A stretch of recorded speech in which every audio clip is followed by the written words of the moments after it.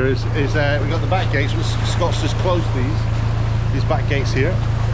I've got to try and like keep the boat in the middle of the lock or the centre, because if I go up this back end, we're going up. So if this back end here gets caught underneath that platform, I'm in trouble. But likewise, as he's letting water in at the front, over there, as the water's coming in, it could go into the front end of the boat and make it sink. So constantly having to do a bit of a dance, because it's just the right length to fit in this lock. You can see the lock's quite deep, so when the water's full to the top, it's actually pretty deep. You can see how much higher I am than that platform now. I'll watch myself here. A little bit forward. See if I can help Scott a little bit. Get a little cheeky nudge from the gate. Ooh. This is the stressful part. Once you crack it, it's great fun.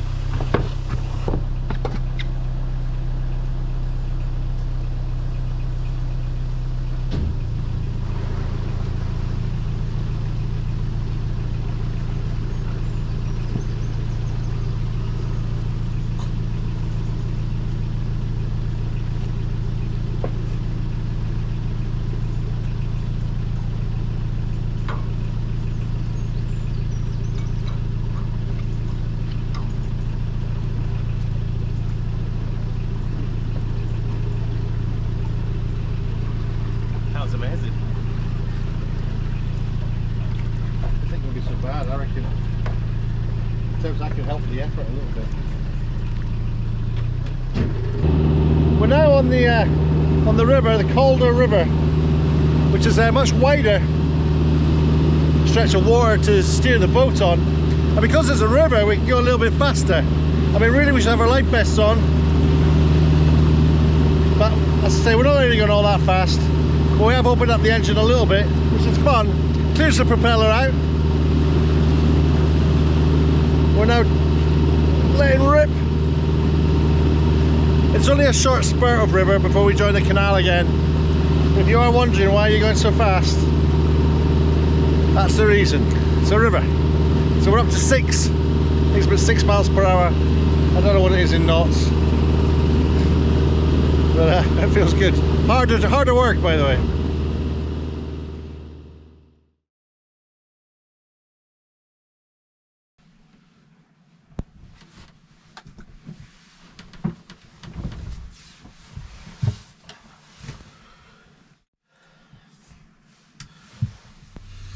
So, good morning. We are moored up in a place called Mirfield, M-I-R-F-I-E-L-D, outside a Lidl just here. There's a pub just down there. It's not like the bestest area to moor up, but we've got to pace ourselves getting back because we've got like 3 days to do very little journeys. So we're going to go to a place called Bridgeton? Brighouse, I think it is. Brighouse. So that's how it is. I've kind of drawn to the conclusion that I don't think I want to live on a canal boat. The problem with them being space, if you're a big guy like me, then you're walking sideways all the time. The plan would be for me to not be big. I would lose a lot of weight before I committed to living on something like this. But you have to stay on top of everything all the time. You've always got to keep the place tidy. Because I think you'd probably slip into a depression if the place became a bit of a dump. You can't have many things apart from the basics that you need: plates, cutlery, pans, basic food. It's cozy. Like, we had lots of rain last night, and that was nice. It was very warm. The radiators all work. You can have lights on all night long. It's absolutely fine, and you're snug as a bug in a rug. Though I know many boats don't have radiators, but that's how it is.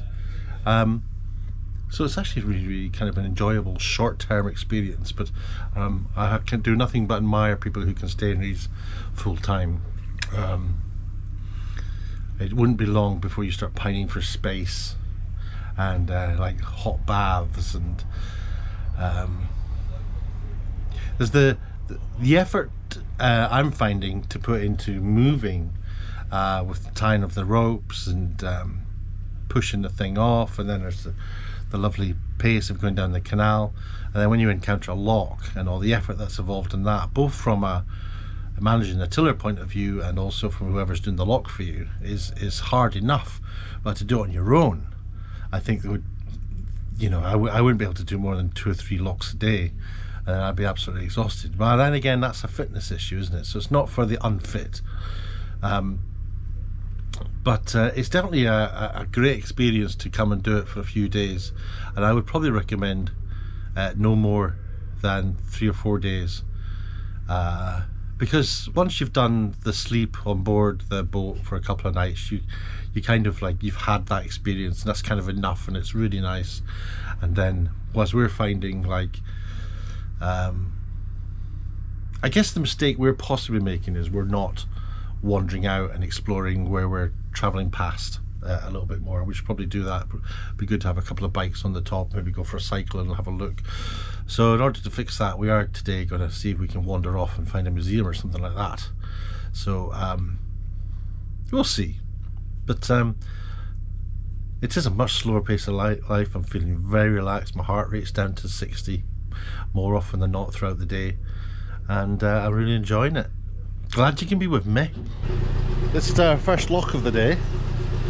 It's not a loch, it's a lock. I see it says all craft there, because this here is a river that we've just come down. And the lock is unfortunately full, so what I've done is just pop the nose up just next to the door. As the surge is coming out, it's actually pulling the boat towards the door, because it comes out, billows round and pushes back in. So it's been kind of sit here just gently in reverse so I'm not hurting the door. But yeah, first lock of the day.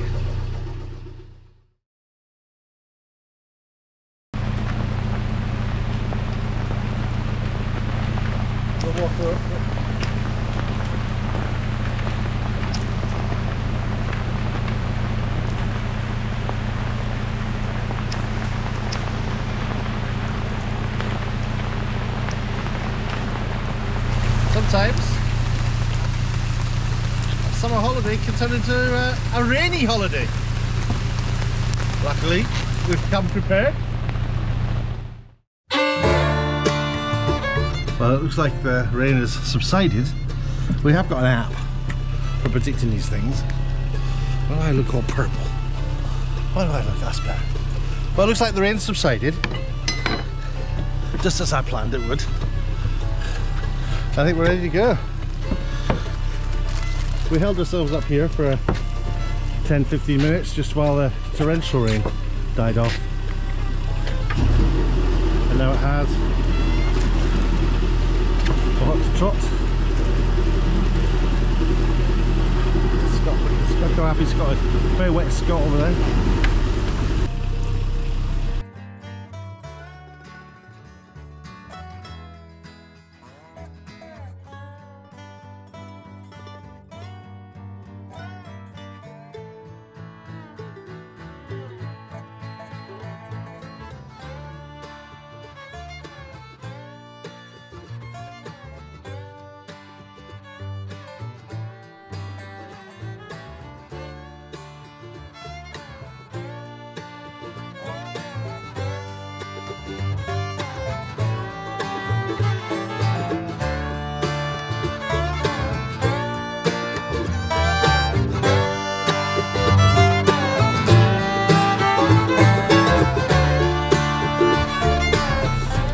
Signs up, all craft. So coming off the river again, approaching a lock, and then we're back on the canal. We're going to get some water here, but I think I might pretty much leave the video there. I hope you found that reasonably interesting, joining us on the Calder canal system. It's been a really enjoyable trip. We've still got a couple of days to go, so we're just going to chill out.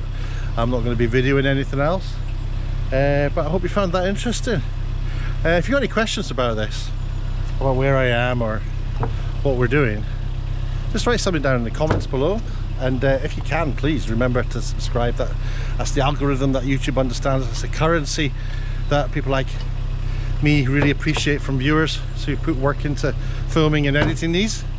So yeah, appreciate all your support. That's it. Till next time, I'm signing off. I'll catch you later. Bye bye.